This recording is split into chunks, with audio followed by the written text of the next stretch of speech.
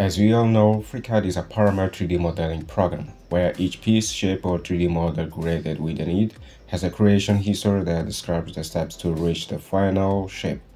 The 3D parts created in FreeCAD are saved in .fcstd format, which stands for FreeCAD Standard.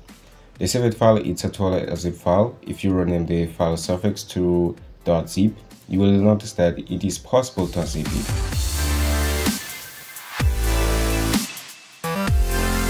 If you've done a lot of 3D parts on FreeCAD and you have the same laziness I have, maybe you will like to know the tool I'm going to present in this video. Okay, let's suppose you draw a bunch of 3D parts in FreeCAD and you often forget about their dimensions and the way you created them.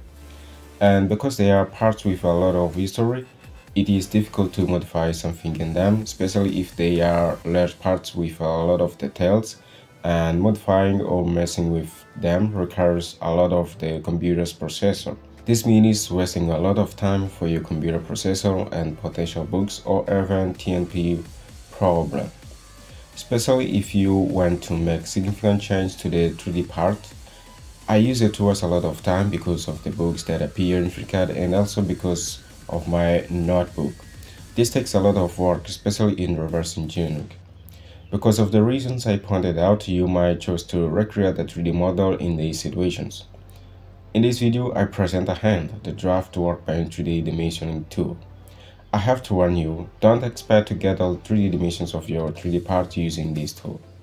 There is certainly another tool for this, but it's not the focus of this video.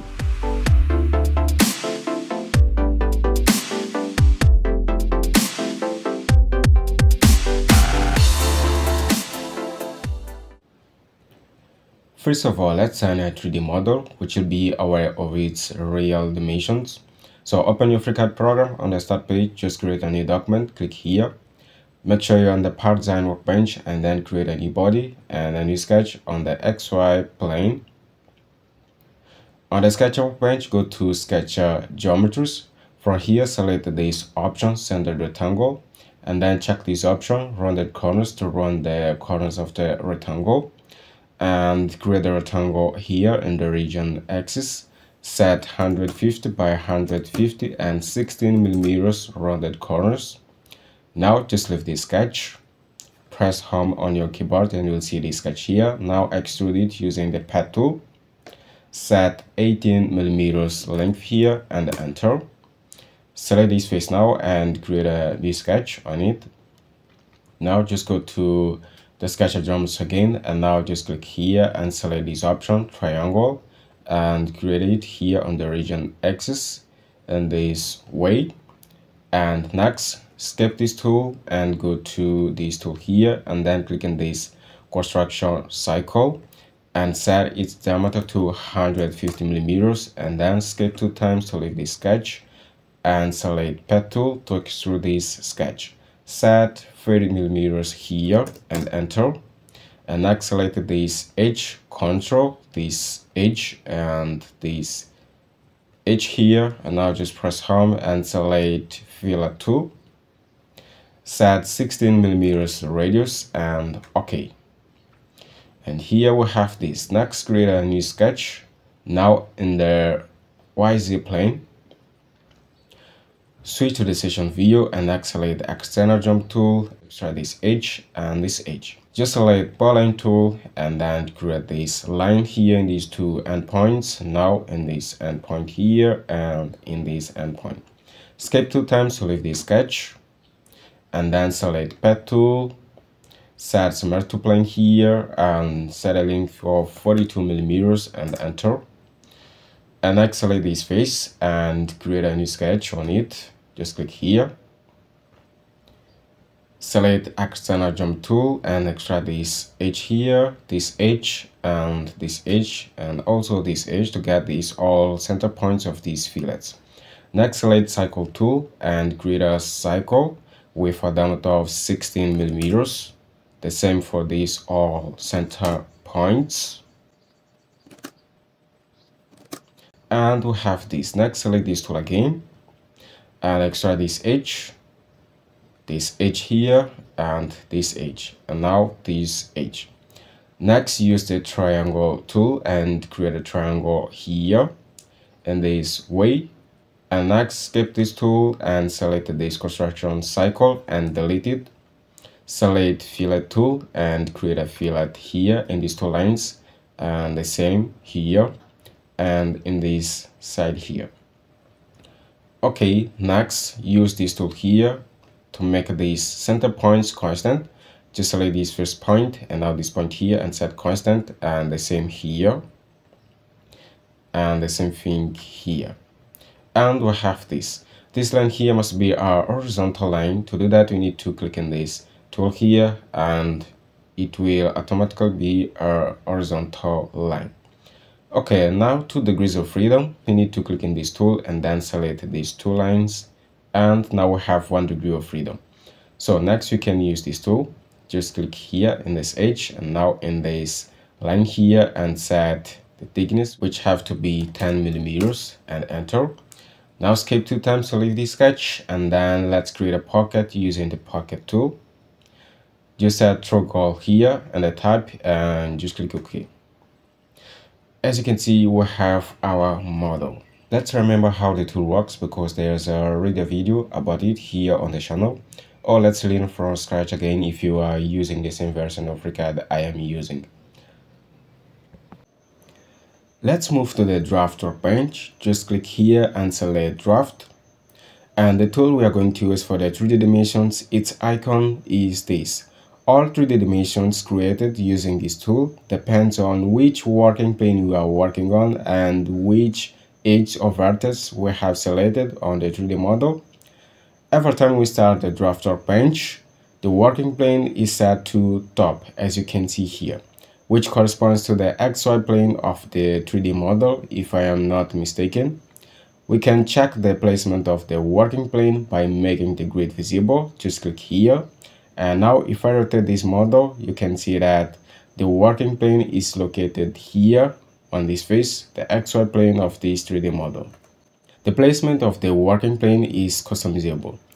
We can choose if we want it in the front, top, or right plane. What you have to do is to click here and from this task panel, select our plane. Also, we can attach this working plane in a face if you want. For instance, if I want the working plane here on this face, the first thing that I have to do is to select the face and then click here. And as you can see, we have the working plane now located here on this face. Let's see how to create our first 3D dimension. First, let's change the working plane to the top. Just click here and select top XY. If I rotate this model, you can see that the working plane is located here. Just press home and hide this grid here. I don't like this grid. I don't like to see this grid on the model. So, okay, let's get the length of this edge here. To do that, first we need to click on this tool here and then click and select edge, or we can pick the vertex of this edge. I select this edge and then place the dimension here. And as you can see, I have a length of 118 millimeters. Now let's get the dimension of this part using another way. So just call the tool, and now we are going to select vertex of this part. So first rotate this model, zoom in, and with the help of snapping tools, these tools here, let's pick this point, and now rotate the model and pick this point. And now let's place the dimension here. And as you can see, we have a dimension of 150 millimeters as we designed it in the part design workbench. Now let's get the dimensions in this side here. So call this tool, and next with the help of snapping tools, just pick this point here, this vertex, and next this point here, and place the dimension here.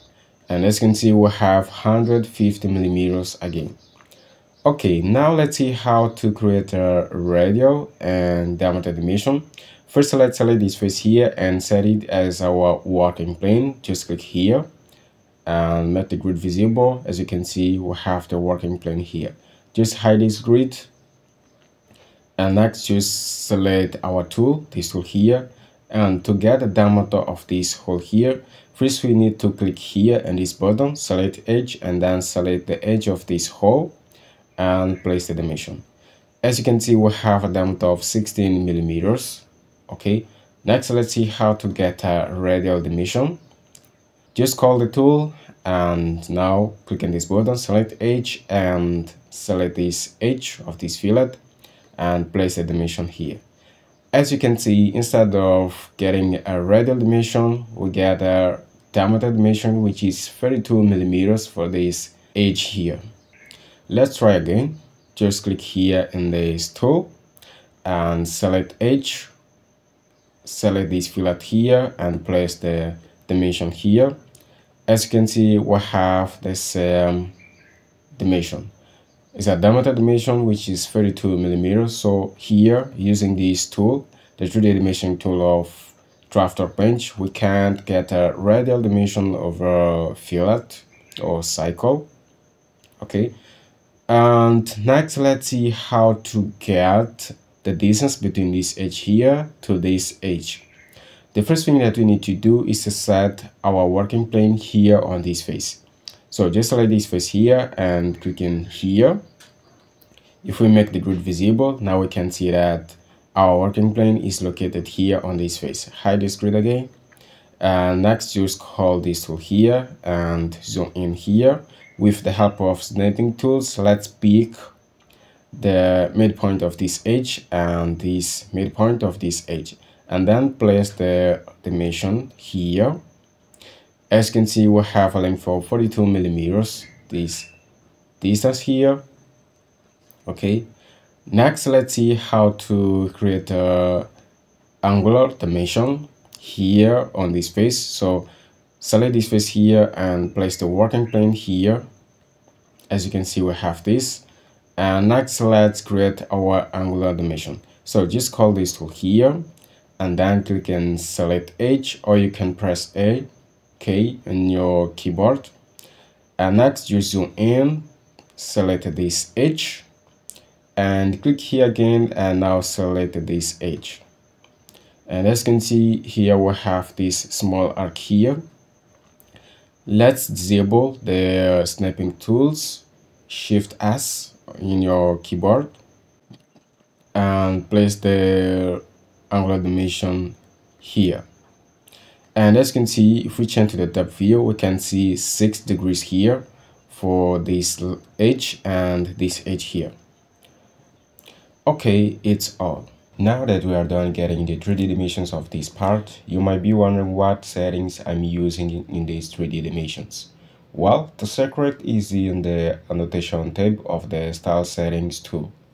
For instance, if you want to change the parameters of these 3D dimensions objects, what you have to do is to click in here and go to annotation, and as you can see, this is the preference that I use it for these 3D dimensions objects. Okay, let's for example change the font size to 8 millimeters and scroll down to lines and arrows and change here to 3 millimeters, and then go to dimensions and for example change the stand line overshot to 3 millimeters and the text spacing to 3 millimeters also. And now we have to apply this to all these dimensions. We can, for example, select this dimension here and click on this button, and as you can see, now we have this preference applied to this dimension. If we want to apply these configurations to these all dimensions, what you have to do is to first click OK here and then go to the model tab. In this view, select these all dimensions and then go to this tool again, go to annotation, and now scroll down and click in selected, this button. And now as you can see, we have this. Scroll up and click OK. Now, for example, if we want to change the position of this dimension here to here, for example, what you have to do is to select the dimension and then go to its properties, go to dim line, and we have to go to the y axis. Why you have to go to the y axis? This is because this dimension was created in the top plane, which is XY plane of this 3D model. And if we look to here, the y axis is moving in this direction. So for example, if we change this value to, for example, -100, we see this. Let's close the start page here. We see this. We can see that the dimension now is located here. Okay, so if we select this again and, for example, here set -150 and enter, what you see is this. So this is how we can move the dimensions objects